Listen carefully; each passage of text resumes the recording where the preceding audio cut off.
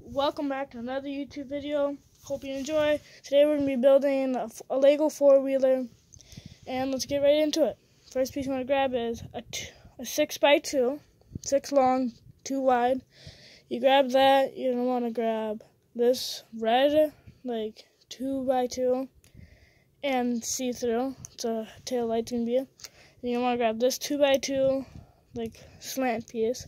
You grab that, and then you want to grab this piece. They can hold stuff in the front right here. I don't know if you can see it. I don't think so, but yeah. Well, anyways, it's gonna be like that. You want to grab this light, put it like right here, and you're gonna want to grab this other red light right here. Other red light. Put that there. You want to grab the fenders for like the car. So what it should look like so far.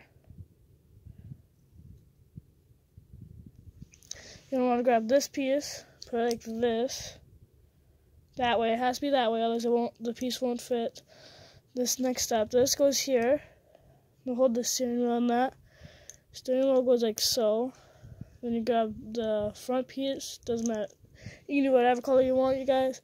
And then you're going to want to grab the part that holds the tire. You need 2 of those.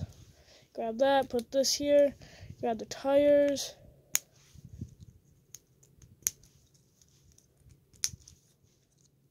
Put that on, and then we have a Lego four-wheeler. Hope you enjoyed. Like and subscribe if you found this helpful. Trying to get 100 subscribers by the end of the year, so let's see if we can do it.